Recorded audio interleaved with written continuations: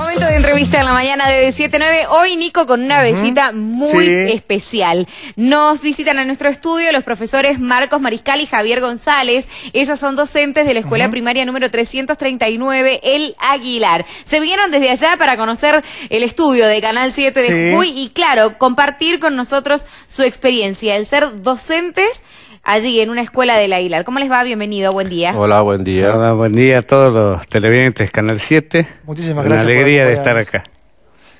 Bueno, están realizando un viaje para conocer la capital jujeña. ¿Qué es lo que han hecho hasta acá? ¿Cuándo han llegado?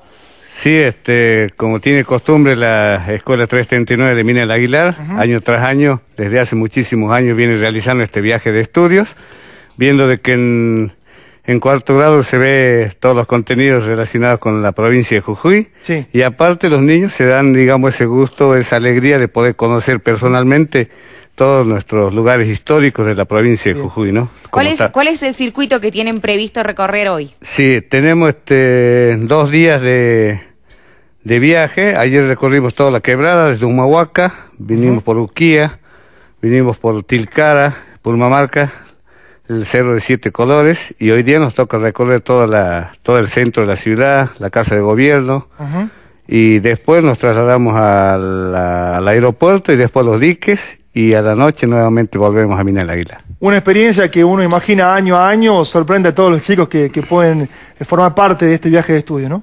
Sí, es un proyecto que nosotros hacemos todos los años. Como dijimos hace rato, ya hemos recorrido ayer la quebrada, estuvimos con la reina nacional en Tilcara, la invitamos a almorzar, estuvimos compartiendo ahí un almuerzo, muy alegres, muy contentos los chicos de haberla conocido personalmente, y hoy estamos por recorrer, como dijimos, el centro histórico de la capital, y bueno, contentos también, alegres, muy hoy por hoy, ¿con cuántos alumnos cuenta la escuela primaria 339 del Aguilar? Es una escuela de jornada simple, con 670 alumnos más o menos, en 2 turnos, con 45 docentes, una escuela que está desde la capital jujeña de 300 kilómetros más o menos, a 3.500 metros sobre el nivel del mar, y esos son la cantidad de más o menos. ¿Y ustedes cómo hacen para ir a dictar clase todos los días? ¿Viven allá? ¿Tienen que hacer un largo viaje todos los días? ¿Cómo es ser docente en una escuela con esta modalidad? Sí, bueno, nosotros ahí tenemos que soportar en invierno las temperaturas bajas de hasta 12, hasta 15 grados bajo cero. Dictamos clase todo el año casi con estufas a leña. Y bueno, los niños también, ¿no? Ahí soportan esas temperaturas, ¿no? Así que es una experiencia muy, muy linda para nosotros. Nosotros vivimos ahí, compartimos habitaciones entre docentes, a veces de a 3, de a 2, en cada habitación de 4x4. Y los niños, bueno, viven ahí con la familia, ¿no? Que trabajan ahí en la mina, que se dedican a la explotación minera ahí, ¿no? ¿El ciclo lectivo ustedes lo comienzan al igual que a los establecimientos educativos aquí en Capital o se modifica debido a las condiciones climáticas y demás? No, es el periodo común de marzo a diciembre. Las temperaturas son bajísimas, soportamos, como decía el profesor, climas muy, muy adversos. Pero los docentes, hay algunos que viven ahí, son de ahí, y la mayoría de Capital, de La Quiaca, Tilcara, Humahuacas, se recorren todo eso. Además de hacer el viaje, de que los chicos conozcan la capital y diferentes lugares de Jujuy, después uno cree que se hace un trabajo como integrador, ¿no? Desde todo lo que ha sido el viaje. Sí, hacemos una exposición de trabajo de maqueta, de trabajo práctico que ellos sí empezaron a tomar nota desde ayer, escribieron todo lo que ellos vivenciaron y luego lo vuelcan en sus actividades. Ustedes vinieron acompañados de un gran número de alumnos de la escuelita. ¿Aproximadamente cuántos chicos han llegado hasta la capital jujeña y de qué cursos son para saber a qué grado pertenece esta experiencia? Sí, vinimos 49 alumnos y vinimos 5 docentes. 2 de grado y 3 de docentes especiales, la señorita Silvia de música, y la señora Bárbara de informática, y los 2 maestros de grado, y una docente de grado que no pudo, por razones particulares, no pudo estar presente acá. Ahí estamos compartiendo imágenes que hicieron recién los chicos aquí en el establecimiento, en las instalaciones de nuestro canal. Están compartiendo con los docentes, claro, el recorrido de lo que es la planta transmisora de Radiovisión Noticias. Desde el otro lado de la puerta le vamos a contar a la gente, se escuchan a los chicos riéndose y demás porque se están reconociendo en cada una de las imágenes. Claro, una experiencia inolvidable para ellos, nueva, sin duda. Seguramente sí, están maravillados de ver un paisaje diferente, porque eso es lo que nosotros queremos, que ellos vivencien de los paisajes, la realidad distintas que ellos tienen allá, con la que se vive en esta parte de las regiones. Profe, ¿cuáles son las cosas que están necesitando en la institución?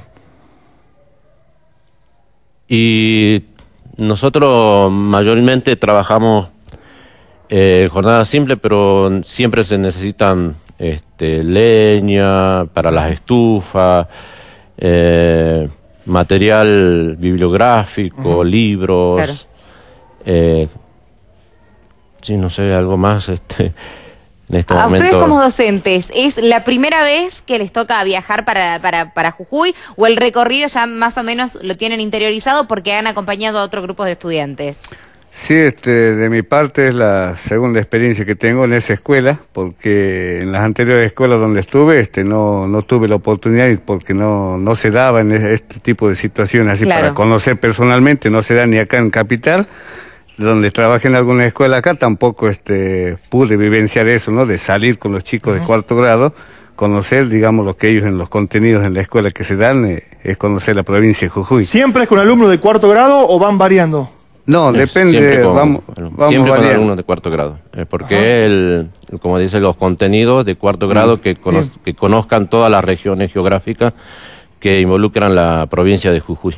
Y al margen de cumplir con la currícula escolar, ¿no es cierto? Y hacer esta asimilación de conceptos con la práctica y con el conocimiento, ¿qué les deja a ustedes como docentes esta experiencia y este recorrido, este viaje con los alumnos y bueno, para quienes han venido la primera vez? Nuestro proyecto se llama Redescubriendo la provincia de Jujuy y ello es valorizar la cultura, el paisaje, todo lo que ellos van rescatando en su vivencia en este viaje.